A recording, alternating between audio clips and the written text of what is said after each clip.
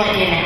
So we are talking today about, and I am really loud, we are talking today about what has scared you. And I know I've only had one cup of coffee.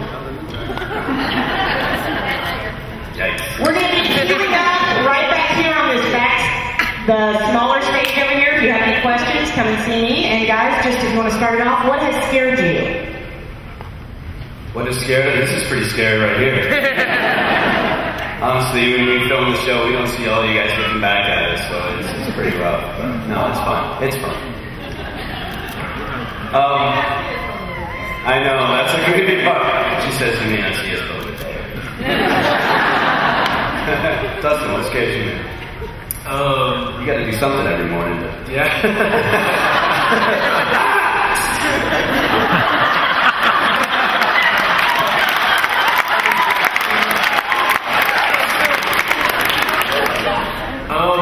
As far as anything you guys have seen on the show that scared me, obviously Love Castle freaked me out a little bit.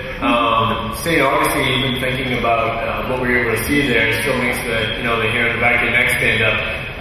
But not in a scary bad way. That was a good thing. Pretty much, I don't know. I think I'm scared the most.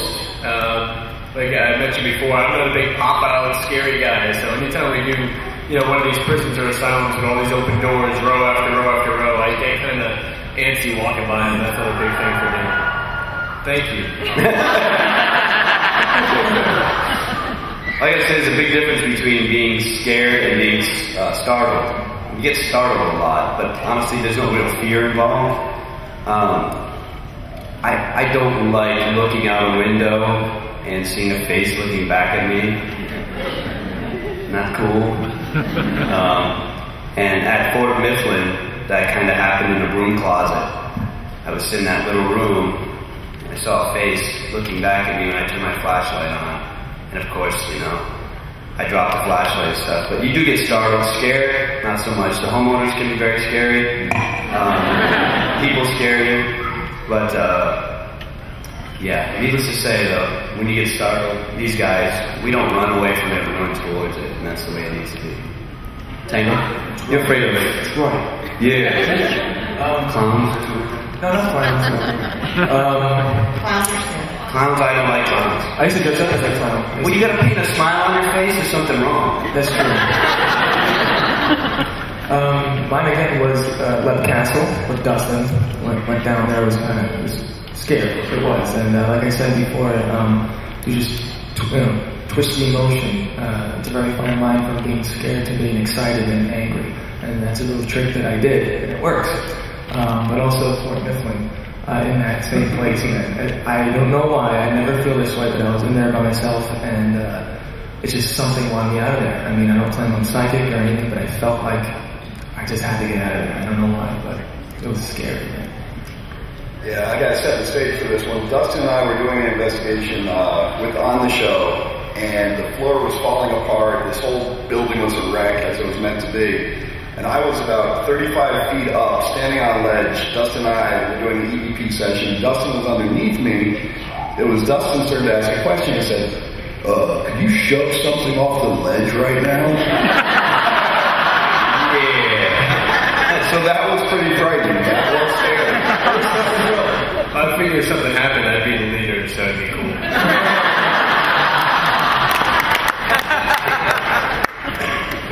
Things are tough on GHI. We've got our first question. Guys, thanks for being here. Thank you. Speaking of being scared, your sound techs, the cameramen, have any of them ever left and not come back? Actually, a lot happens with those guys. And I gotta remember, they didn't sign on to necessarily hunt ghosts or do paranormal investigation. They're just filming a TV show. But whenever you see us walking in the dark, realize that they're walking backwards in the dark. Think about that as St. Augustine Lighthouse, These guys are brave and they deserve a round of applause, but they,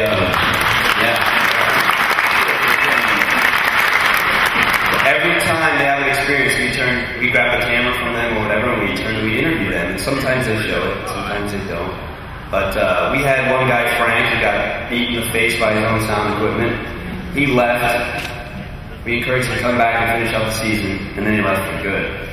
But we have had a lot of guys. There's one guy at St. Augustine Lighthouse, Justin Tucker. Yeah,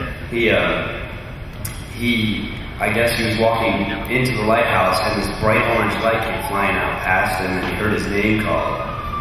And so he's like, screw that, I'm not going back in there. And, you know, the producer's just like, you gotta go back in there, it's your job. He's like, screw that, I quit. He said, well, how are you gonna get home? I was like, I'll walk. Guy, you live in Connecticut. So Jay and I went in there and changed the tapes he needed to change, and, you know, he stayed with us for a little bit, but they're troopers. Rob, do you have any stories on that? Yeah, we had a guy, he's kind of like a California surfer type, he's one of our cameramen, and we were doing Pajama Castle, which is like a pretty bugged out place to begin with, and we always joke around, he's like, I could do what these guys do, bro. Look at me, I'm a ghost hunter, why don't you make a door slam, man? Bam, the door slam, he's like, oh, to heck with this, bro.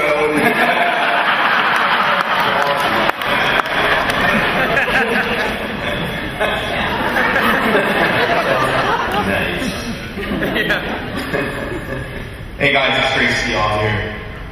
This is a question I thought of watching the show with not so much the cases where the benign stuff happens, but like the really malevolent EVPs y'all get sometimes. I know that y'all have wife and families and whatnot. Do you ever worry or is it a concern that maybe your work might follow you home? And I'm not necessarily talking about the homeowners. Although that has happened, yeah. Personally, for me, it would be very convenient if you follow me home. I can just do it from there. But like I said before, I consider myself a one-passenger vehicle. It's just not an option for something to follow me home, and I can't prove that something has followed me home. There have been times where I'll be sitting there at home and some crazy activity will happen at my house, just out of nowhere, and then stop. And then within the hour, Jason will call and say, hey, we got a negative case up in Maine. And it's like that entity is just kind of posturing, saying, look what I can do here, don't come and get me. It's just a challenge, Satan could beat me up on camera, beat me up, just get on camera, and I'm okay with that. But, you just gotta have the power inside, I guess. I don't know, I've never had an issue with it. Dustin? I've never had an issue with it either, but obviously, family is something that we're always concerned about. As a lot of people know, Jane Grant had their share of stalkers and stuff that had to be reprimanded and handled appropriately. So, but majority of our fans and 99% of the people we all meet are very cool, and everybody's very respectful of coming up and saying hi. And, everyone. I think that the highest compliment we get, and we heard a lot here at Dragoncon, is that we're just average guys, which is still how we view ourselves. So. It's good to see that, it goes both ways with everybody. So we're very thankful for everybody that's cool with us too. Okay, I have two of the littlest fans who I'm going to bring up for a minute. And I usually don't do this if you've ever been with me, so come on guys. Hey. Oh, I know you guys.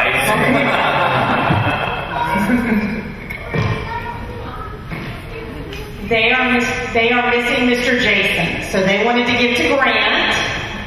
There you go. And since they're not going back to the Walk of Fame. The future Dragonconers of America. Thank you. Thank you. Oh, he's gonna love this. He was missed a great deal. AV. We're getting a little bit of a twinge on their mics, just let me know. Okay? First of all, I'd like to thank you guys for being so personable. And my question is, you've told us about your scariest cases, but what about the cases that disturbed you the most? The ones that really touched you in a way that, you maybe didn't see on TV, or things that really hit close to home for you and hurt you in an emotional way? Yeah, this isn't something that was on the show, but we did a case where the homeowners, this is back in Florida, the homeowners were terrified. The daughter didn't want to stay in the house, cried every night before she went to bed. So we got them out of the house, we did an investigation, and at one point during the evening, we heard two little kids talking to each other from this girl's bedroom. And we went in there, and the woman I was with, Sean Jones, she actually started provoking because whatever was in there was terrifying the residents. And I saw a DVR camera that we had well taped down. I saw the tape rip up off the ground, and as the provoking started, the camera spun 180 and faced the wall. And I'll tell you what, I was like, man, we've got to help these people. That's what we're here for. And thankfully, I had a good ending. But you know, all that evidence, all that stuff going on at once, like, you know, it took me aback from it. Dave, anything? I usually don't like when we do catch an EVP and it's like a little child or something. We were talking about this yesterday, but it's not like they're being tortured. It's very sad. At one point they were being tortured. There's something, and you hear them cry and stuff like that. It's just like, it's just sad, you know. And you know, at least we caught them on tape. At least they were heard, you know.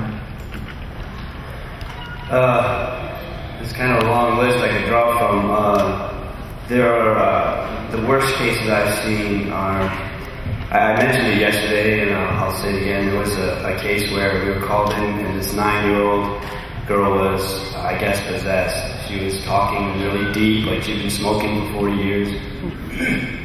Her body was contorting, and she's moving very erratically.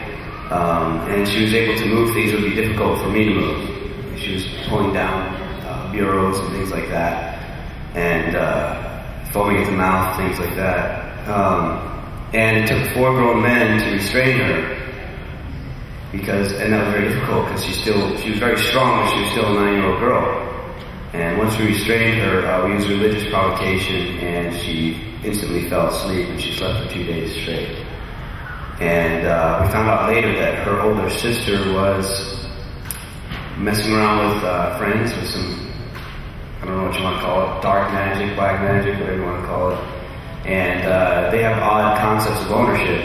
And so technically, because her sister was younger than her, she owned her and was able to do these things to her. And, you know, this was a wake-up call for that girl. And that's the stuff that affects me the most, because some people, their house is haunted and they don't have a choice. You know, it's just there.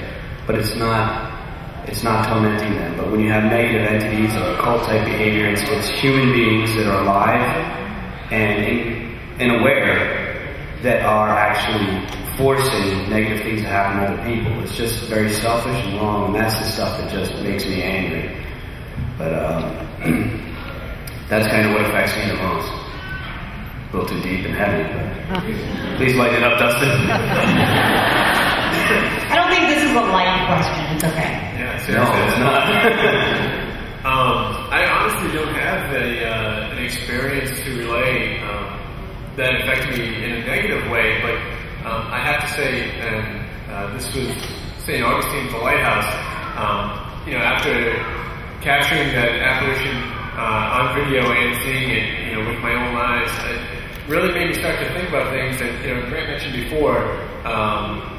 In what we do, we're not out to prove to people, you know, or affect people's views of the afterlife and things like that. But for me personally, you know, I started thinking I never really needed it proven to me. You know, I've got my own beliefs and I don't preach anything to anybody. But you know, regardless of whatever God or goddess you may or may not subscribe to, we're all here for some reason. And I think the bottom line is, if something we do makes people think about what may happen after here, maybe we'll all just treat each other a little bit better while we are here. And I think that's pretty much the most important thing we can do.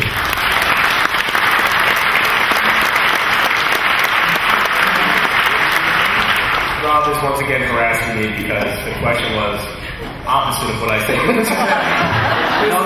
asked him to make it positive. It's great. It's great. Make love not war, all that stuff. It's good. Good morning. I'm glad you guys are having a good time. Hope you come back next year. Quick question. Speaking of what scares you most, we all kind of know what scares Steve. Just kind of wondering where Barry's at, what's he's up to, and like we were talking the other day, he's kind of sensitive. What scares Barry? Oh, yeah, he is sensitive. Don't put a Lifetime movie on him. He will get sensitive. That opening scene when they shoot Bambi's mom. No, Barry, first of all, unfortunately couldn't make it this year. Hopefully, we're going to tell him what an amazing time we had and try and get him here next year. He is at an Irish festival right now in Kansas City. He's coming to my house for the next week in Florida because we have to fly out together 6 days from now. But what scares Barry? I think, a lot of people have asked me this over the weekend and said, Barry always runs away from things. I think that's the way it may seem on the show. I don't think it's necessarily true. And I think what scares Barry more than anything is someone else getting hurt. I don't think he worries so much about himself, but he worries about his teammates. I can second that when I investigate with Barry. You're running after Grant and he's charging. Yeah, I'm sitting down in this oubliette, just kind of hanging out. It's kind of comfy down there. And he's freaking out hearing footsteps, and he comes trucking up these stairs, which is very difficult to do, walking, and he comes up there. And I love watching on the show because he leans over the railing and goes, "Oh dear God." And then it cuts to a commercial. It's like, I said to my wife, I said, man, if I knew what was going on right then up there because I couldn't hear anything, I would have been laying on the ground.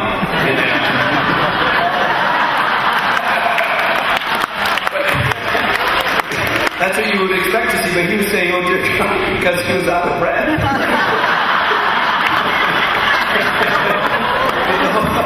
The whole time we were at the Machine Ruins, the other place where poor Dustin had to shovel cow crap.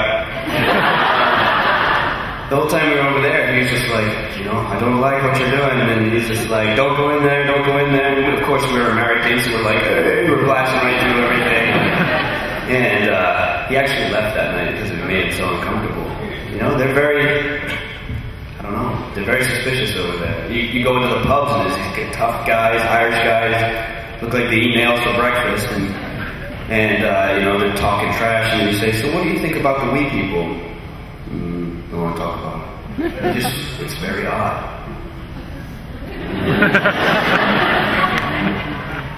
Good morning, guys. I have to ask, this is a question that comes up when we're watching your show, even though it's on every Wednesday night, because we TiVo you. They're in the middle of an investigation. They've made contact. Lights are flashing. Steve's freaking out. Barry's going, "Wow." And it's called. During that point, off the camera, does somebody go, "Get them down here. We're talking to this thing." And all of y'all converge on it and just start communicating, or does it not happen at all? Because I remember a time where Tango was talking with a ghost, spirit, whatever, and the lights on the meter were just going, and it's like, "Can you give us a sign? Can you talk to us?" And all of a sudden, it's like, obviously. all of a sudden, the next thing we see is Jay going, "Hey guys, it's been a really rough night. It's been 12 hours." Did you guys come in and start talking to the thing, or did it just? Well, the way we do it is we separate into teams, obviously, and each team is free to have their own experience, and we work separately from each other. And honestly, if Dave and Steve are getting some crazy activity, the last thing I want to do is barge in there and be like, "Hey guys, what's going on?" And all the activity would stop. So you want to let it peter out on its own, and then they come and tell us what happened, and we'll go to the same area and try it out. But you got to remember, it takes 2 weeks about to film a case, and that's if it airs. So you got 2 weeks of footage boiled down to 43 minutes. It gets awkward when you watch it. Yeah, right, exactly. But that's why there's these huge gaps between seasons. Oh, I do? I understand your technical difficulties when you're doing external investigations, but however, both the international and the local group, have you ever looked at battlefields, in Verdun, things like that in Europe, the Holocaust, prisoner of war camps and internment camps? they've actually asked us if we would go and do like Ground Zero in New York or Auschwitz in, you know, Austria, Germany over there. Honestly, I think those hit a little too close to home, and I think that I would hate to stir up activity there. No need for it. I think we all know what happened there. Let them rest. But yeah. Rod, is it come That's about what I gotta say. Yeah, especially in the battlefields, maybe? it's going to be coming up.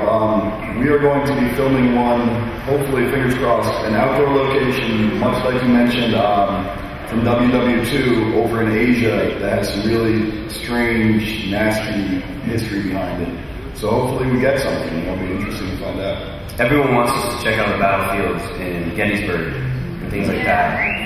We've talked to people at Gettysburg. They're good friends. They love us, but they will not allow you to film there. And honestly, I wouldn't film there. They don't let anyone on there at night. And if you're on there at night, then you've broken the laws. So like, keep yourself quiet. Don't tell anyone. But honestly, I wouldn't film there anyway. I don't like to film in places that aren't controlled, because if it proves to be really haunted, the next thing you know, you got teenagers out there drinking beer, trying to do Ouija boards and all this stuff, and that's why we don't do cemeteries and things like that. Grant, you have said in past panels that how you got started in taps was something that happened to you. Oh boy, yeah. So what was it? You don't talk about it? I don't like to talk about it too much, but it's fine. I mean, I can. That's cool. I can touch on it, but no, seriously. I mean, I've been married. It'll be 12 years in February, and you know, my wife knew I had an experience, but she didn't know it well until just a few years ago. So it took her that long to pull it out of me. Honestly, I was 15. It lasted about 2 years. It was with the aspect of the paranormal that is very rare, and I've yet to find someone who can give me any answers on it. A lot of people claim they can, but they can't. And it comes back from time to time. And it's such a thing that it just, I mean, reality goes right out the window. Religion can't describe it. Science can't describe it. I can't figure out what it is. But it certainly has been an integral part of my life and my mentality towards life and people. And it's getting way too deep and not making any sense. But I don't know, maybe someday when the time is right, I'll say. But right now it's too personal. Can I get one of my staff members over here real quick, please? And then we have the question. First of all, Dustin, the other night, I'm sorry I called you Tango. That's okay, no problem. I mentioned to her, I said, I love when people come up to me and they're like, I watch your show all the time, and I gotta tell you, Steve, you're my favorite. This is how you remember: hat, no hat, upside down visor, backwards. Well, he wasn't wearing it at the time. What I really wanted to know about was, I know that you were a very close-knit group and everything like that. What was the best practical joke that was ever played by anyone of you?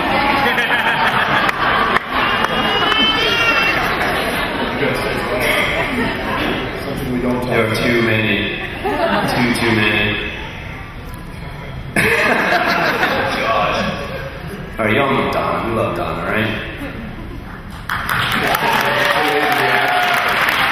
Everyone's like, so yeah, no. Donna's great, but she's the most gullible person on the planet. We actually had her honestly believing that they had genetically engineered cows to produce orange juice.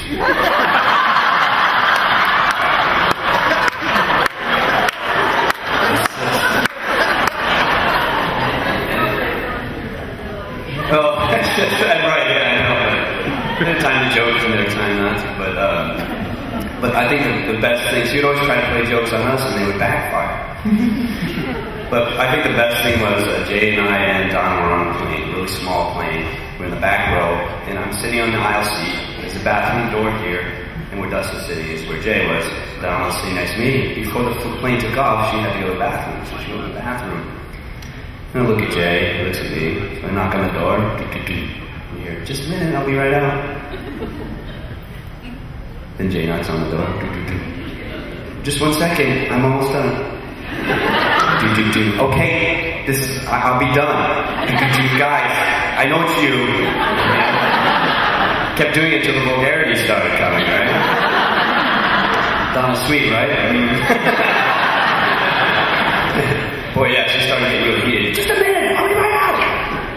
And then up the aisle walks this little old lady.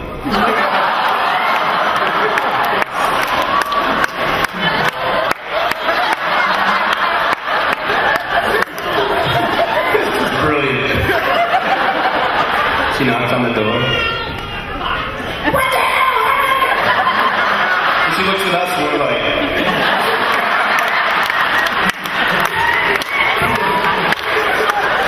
and then Donna eventually opens the door. Oh my gosh, I'm so sorry. Brilliant thing. Yeah. There are too many. She tried, her big plan was to get us to the fart machine. Oh boy, we used that against her heart. But I don't know. I could go on and on with that.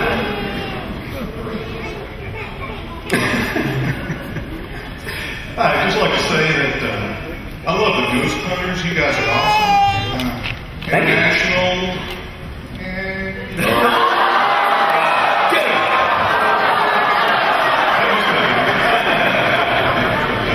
Brent, this question's for you. I'm having a problem with my sink, and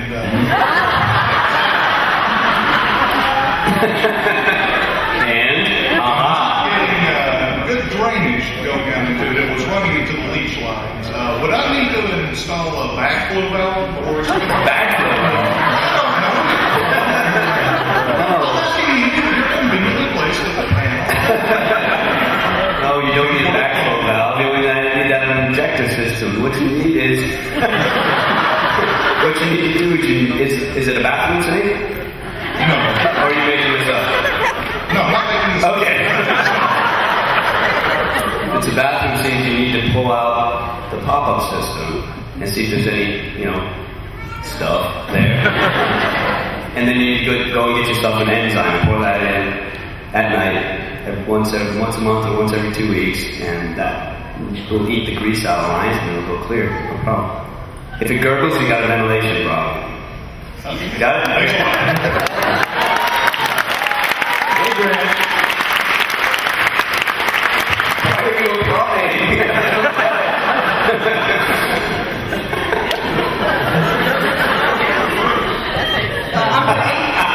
I promise I'm not going to ask a question about my sink.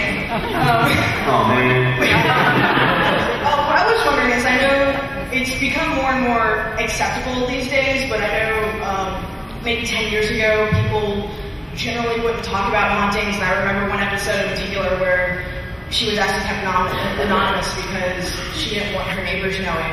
What I was wondering is it more acceptable overseas to talk about paranormal activity?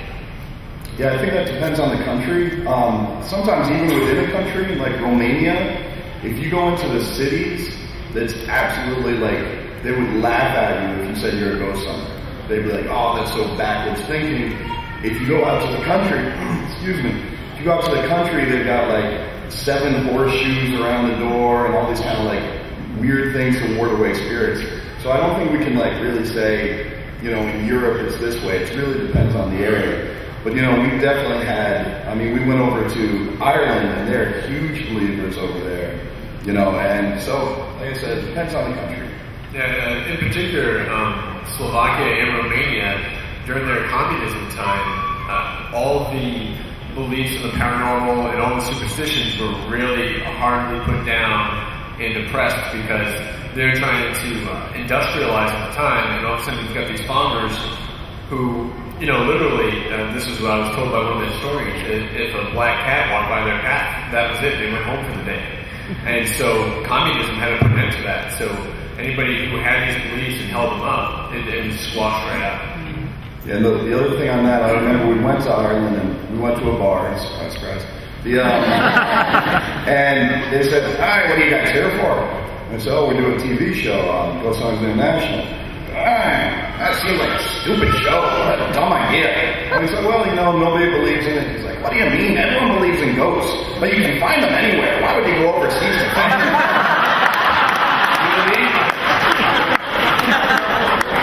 It's kind of interesting because when we were in Ireland, we had a couple brushes with this, like Dustin was saying, where they're actually building a new highway.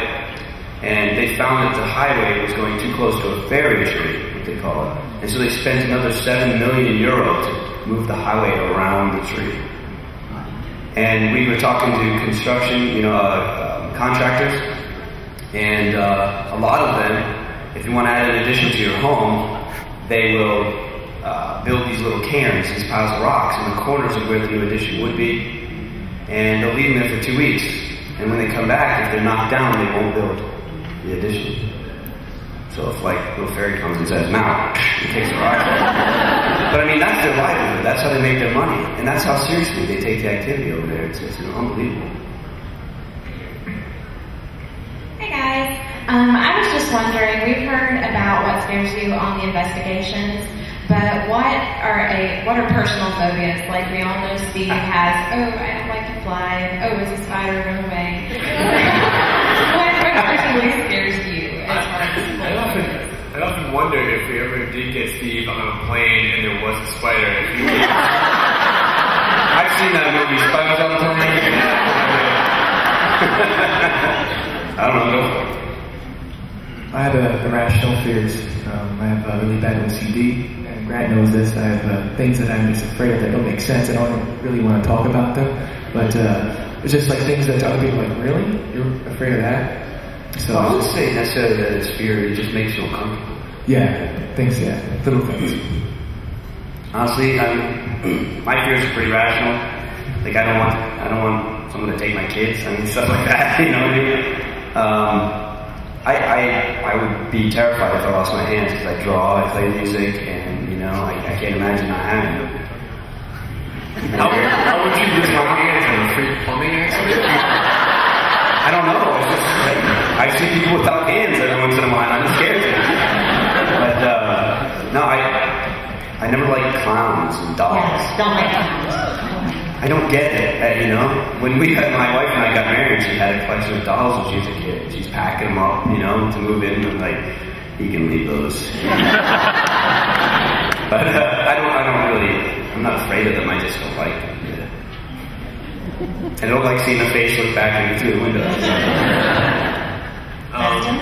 As a kid and pretty much still, I've never, and this is tough because the Charlie and the Chocolate Factory movie, which is fantastic. The new one, I'm okay with. The old one, I really like. The little orange guys, they're doing everything in unison and stuff, and they're orange, and it's just a little too freaky for me. So they were always a childhood problem for me, and to the point where if I was being a bad boy, my parents would just sing the song, and I would just go to my room. Sit in the corner. What do you do when your kid is too fat?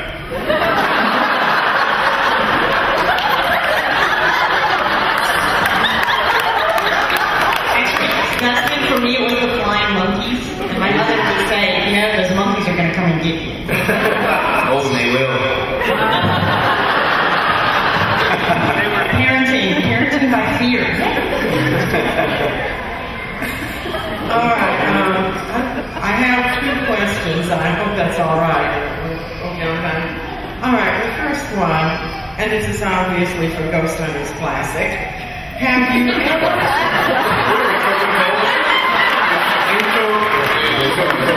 Diet Ghost Hunters. I can't wait for Ghost Hunters 0 to come out. You broke her. Stop that. Have you ever gone out on a tax investigation and found that they really needed just a good plumber, or gone out on a plumbing job and decided these people could use taps? Taps like plumbing taps? Yeah, actually, we do a lot of free plumbing on investigations. Constantly fixing toilets and faucets and loose pipes and stuff like that. But yeah, we have gotten a few cases from plumbing calls. There's one in Cranston, Rhode Island, home of Family Guy, where, and no, they're 3-dimensional there. Jay and I were down in the basement fixing the main line, and we kept seeing this shadow walking by. We thought the woman's kid was down there, so we wanted to make sure that he stayed far enough away.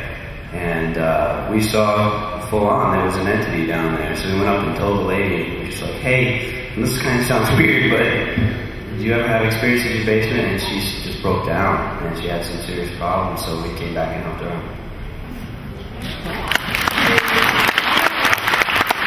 The plumbing stuff really rocks with you guys. Plumbing, man. Actually, I'm gonna bring some like Drano. I'll sign that. So. All of us have had plumbing problems, so we're all interrelated. But did you ever think plumbing questions would come up at Dragoncon? Actually, I totally just am ready for anything. We're gonna have a whole special panel next year. Most of this plumbing problem.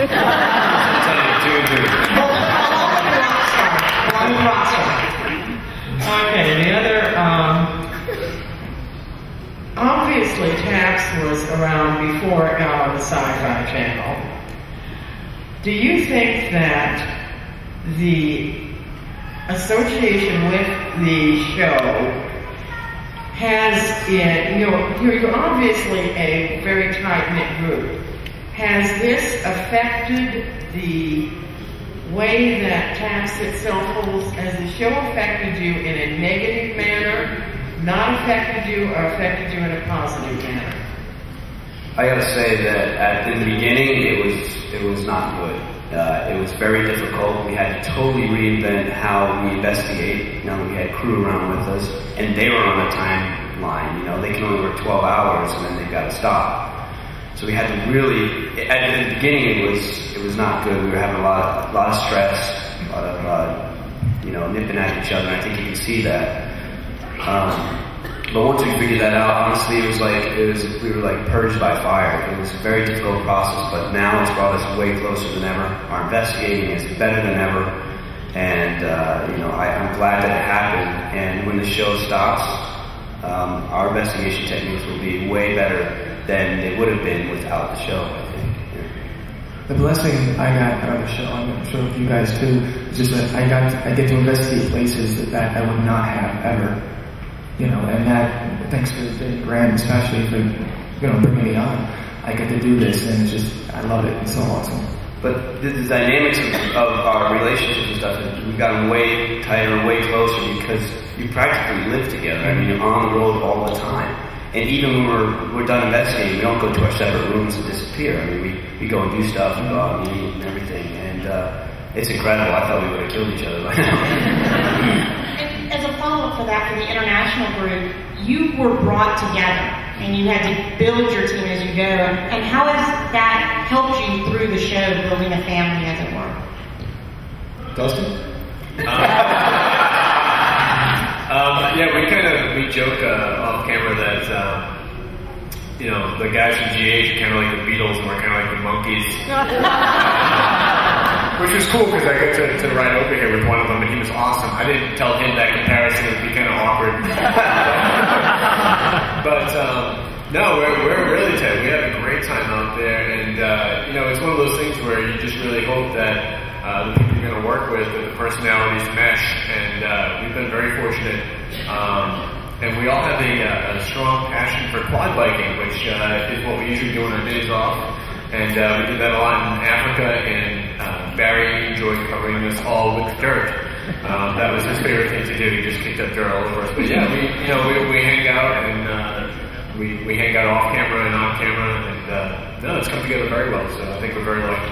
He never answers the question. He said you built your family. I was with him until he went into quad biking. Well, why did you toss it to me, man? You should have handled the question yourself. Oh, I'll tell you what, you should step back.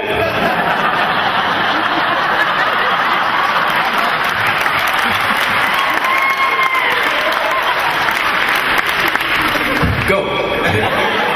Anybody who's visited our table in the last 3 days knows that Rob and I have a very fun relationship together. Rob pretty much just disses me the whole time and I have to defend myself. But it's entertaining to him, so I like that.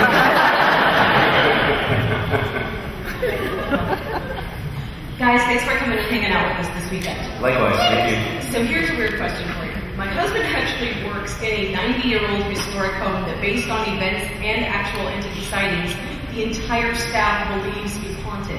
But the only reason no one's ever called anybody like you is because the owner's a little weird and freaky, and he's afraid that you would find something, and that then it would be televised, and that might drop the value of his house. So have you ever had any crazy, freaky owners that when you got there said, no, you can't investigate, or no, I don't want it televised, or really didn't want you to find something? Well, we do that ahead of time. I mean, we're not going to just show up and be like, hey, can we film this, by the way? I mean, we really make sure we know it's good. But we have had some that we pulled up to. We just had one in Florida. Remember that? Oh, yeah. We pull up there and some guy, I don't know, strung out on crack or something. And it's like, you can't film there. He's like, our neighbors, it's too high-end neighborhood. And we're like, what are you talking about? The house was supposed to be abandoned, and he's like, the people behind me are from Brendan's restaurant, which we know them very well. We can walk over and say, hey, yeah, you get, every once in a while you get some, like I said, the people freak you out. It's not the ghosts. But, yeah, you do get into that. And honestly, to each their own. Maybe that guy is a ghost. I don't know. He sounds old and freaky. Who knows? But you do get some that are wigged out. But we do our homework ahead of time. We're not just going to show up and say, by the way, I can't. Okay. Now, we always see that you do the investigations at night. Have you ever done any investigations during the day? Because I've had experiences during the middle of the day. Sure. As a matter of fact, even in a graveyard, which kind of freaked me out at first. Oh yeah, of course. We do lots of cases during the day. The reason we do them at night are twofold. I mean, that's the best time to use your IR cameras, which can catch the shadows and the faint lights. So if you have no light on and use IR, it works best. But also, that's a carryover because that's when we would have free time. You know, we've got families and jobs, and that's when you can get over there. And honestly, that's when most people are in their homes after work. So most reports occur between 8 p.m. and 4 a.m. So, but the very first episode of Ghost Hunters was investigated during the day with Brenda and her daughter. So we do whatever we gotta do. Mm-hmm. Hi. Given your phenomenal success and a certain frustration level in watching, and this is for both shows, have you considered helmet mount or just like a forehead mount camera so that... I'm going to make a t-shirt. Did you stand there? No, because I'm holding a camera pointing at the floor right now. Okay. We have considered it. And the problem is, if we had head-mounted cams on, you wouldn't see anything. For the very reason that we have IR light coming from the cameraman, from our setup cameras, and if we added head cams into that, honestly, all you would see is bright white light the whole time. Those are great for shows where you're sending one poor kid down the hallway to wet himself, you know. But it's a valid question. It's a valid idea. We thought about it, and the IR just blows out everything. You can't see anything. I mean, you wouldn't even be able to see what we were saying because we would blow out the cameras all the time. No problem. You guys might not know the answer to this question, but it's in a ghost hunting book. Jason talks about green olives being able to suppress supernatural paranormal activity. Is there any theories behind that on why that works? Well, to clarify, it's if you believe you're sensitive, supposedly, I'm not sensitive, so I don't know. Supposedly, there are different things you can do. And one of them is just downing a bunch of green olives, I guess, tends to suppress it. Maybe the guy who came up with that sells green olives, I don't know. There is some, we are looking into doing some studies about the fact that there's so much salt in there, maybe combined with the olive, but I've noticed that when my wife has some kind of, I don't know, abilities, I don't know, but she sure sees a whole lot more, picks up on more than I do. And when she's pregnant, then it turns right off. It doesn't happen. And, you know, I took that and applied it to the whole olive thing, and when you're pregnant, your body retains salt, so I don't know if maybe it has to do with salt. And of course, the old pagan belief, you put a salt circle around, I don't know. I'm kind of just guessing here, but we got to do some experiments there to figure that out.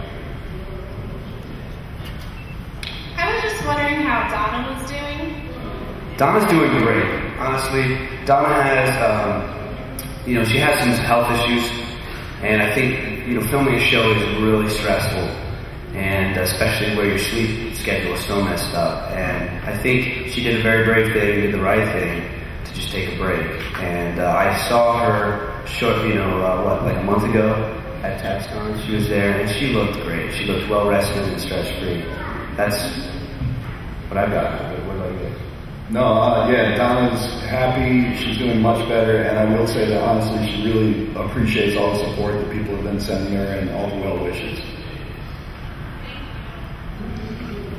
My question is about EVPs. I know sometimes when you ask the questions, you're more straightforward, like, can you give us a sign, or do you know you're dead, or certain questions like that. Or then sometimes you're more emotional, like you appeal to the emotions more of the spirit. Maybe does one get a better result than the other? Well, it's tricky because a lot of people. I love watching. We do these events where people come and investigate with us. You put them in the room, they get to record, and they're like, "Is there anybody here? Can you give us a sign of your presence?" Just like, wait a minute, hold on. You're talking to a human being. I've never asked another human if they could give me a sign of their presence. So we always teach people to just speak to them as if they're a human being, because that's what they are. Just, hey, I'm Grant. I'm looking for somebody. I can't see you or hear you. Can you let me know you're here? I stay away from saying, do you know you're dead? Because if I walked up to you right now and said, hey, do you realize that you're dead? It might really mess with your mind. So, honestly, you have to try everything. Usually when we do EVP work, the standard technique is to go in the room, turn on the recorder, tag it, go in the room, and just let it record for a little bit. Because you might catch something off guard. And then you do direct questioning. Introduce yourself, try and get some kind of response. And then after that, we just talk amongst ourselves, kind of takes the spotlight off the entity, and you get a lot of responses that way. So, I guess it's all a matter of how much oomph you got in you that night. I don't know. But there's no particular technique other than what I just said that really seems to work. Earlier, the subject of people who are sensitive came up. I'm close to a few people who really are sensitive to that kind of thing, have seen a lot. And I was wondering, do you find that those people attract more of that sort of thing, or is it just it's all around and they just can see it a lot better? I don't know. I would tend to think, one of the things we've been working on, and, not to get too far off subject, but like the full spectrum camera. What we're trying to do is basically, almost do what a psychic can do without the camera. I'm not as sensitive, as Grant mentioned, he's not sensitive, so we need the equipment to back up any experience. But, as far as sensitive goes, I think it's terrific, and I think that what they're essentially doing is being able to see more than most of us can. And there's a lot of people who say they have this ability. I've met a couple who I believe in, and, I'm doing a Dustin here, aren't I?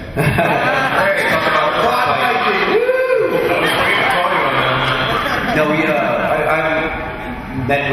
actually used to work with the Ryan Research Institute and testing psychics, and a lot of times they're just seeing, like, honestly, when we train people, we tell them, look, whether you believe it or not, just accept the fact that these entities are around you all the time. You're taking a shower, dropping a juice, whatever. They're there. They're there. Just accept it, because then when you see one, it won't be so surprising. We all do that, right? It's again one of those things, being prepared for anything like Dragoncon. It's the fourth day. But honestly, talk to these people that can be very disturbed because, I knew one person where I would have to walk into the room first and shake the hands of the people in the room, so that person knew who was alive and who was not. And she always walked around with her head down like this, because if she made eye contact with an entity, it wouldn't leave her alone. So, I mean, it can be pretty severe, and there are people that are really bothered by it. And we have a good friend, Adam Bly, who actually goes around to mental institutions and is able to discern the difference between people who are sensitive and schizophrenic. Now, how he does that, I don't know, but the people who he guesses, I guess, are sensitive, he's able to bring them back down to sanity and get them out of there. So that guy is amazing. And I mean, who is even thinking about that? You know? So I think it's a combination of both, yeah. They see more and stuff can be attractive because they can see it. This is our last question from the floor. About the Goldfield Hotel, there was another show where they investigated in the basement and they were almost practically chased out. And when you guys went, you didn't really do the basement. Did you guys get to investigate and you just didn't see it? Well, see, this is the problem with TV. We did investigate the basement, and we all investigated. We investigated for 2-3 hours each, and just like we did every other part of that hotel. The thing is, if nothing happens, they're not going to waste your time in the show. In fact, we've had in season 1 we investigated 30 locations, and I think they only used maybe 13 or 15. Nothing happens, they're not going to bore you. Honestly, we had activity elsewhere.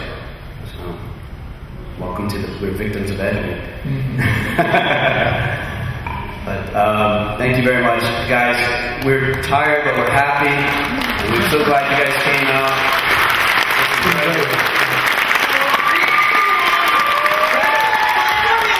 5 more minutes, and I have been waiting to ask this one, but I wanted you to have the full Dragoncon experience. Abusing your power, huh?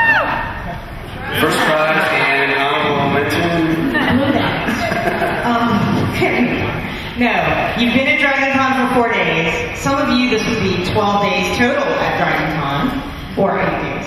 So, starting with Rob, not that what has scared you, but maybe what has startled or surprised you when you've been around DragonCon so far in these past 4 days. That's a loaded question. Yeah. Going out with a bang. I gotta edit myself on this one. Yeah, I guess seeing duct tape wardrobe. I was just gonna say that. It's got a hurt coming off. It's got a hurt coming off. What? It's got a hurt coming off. Duct tape on the wardrobe. It's part of the experience. Okay. Anyway, as you were. Creepy stuff like that. Wow. What? The naked women. You don't see that every day. You walk around and it's just... No, honestly, I have to maybe switch it a little bit. The coolest thing I love about Dragoncon is like, I'm into comic books, I'm into like superheroes, stuff like that. Yeah, I'm a geek. But like, I go around and it's like they're real. Like seeing them in real life and I get so charged. I'm like, wow, you know, and I go up to some moments like, are you going to protect me if something happens? I'm like, yeah, I'm going to protect you. They're going to shoot you down. So I mean, it's so cool. It's like you're living in a fantasy world, and that's what I love about this the most. I love it. I'm a super geek. I love the Star Wars. I love the anime. I love it all. And you know, even when you guys stop inviting us, I'm still gonna come back. I don't mean all of that. There are 800 people in this room that if I say stop inviting, I'm like having to run out the back. Honestly, the first year I was here, okay, I walk in the door, and I look and I see a gentleman dressed as a Lego man. Legos meant a lot to me as a kid, so I was like, oh, that's awesome, look at that. And you look over and there's a woman wearing a caution tape. And behind her is a woman wearing a G-string and painted. Nothing else. So I'm like, mental whiplash, right? Like, kid. And then Jason and I were in the elevator. One of the few times just him and I in the elevator, comes down, ding, hits the floor, door opens, and it must have been a 300-pound guy in just a G-string. Sorry. So he takes one step on the elevator, I look at Jay, and Jay looks at me and he goes, no. And the guy steps off the elevator and goes.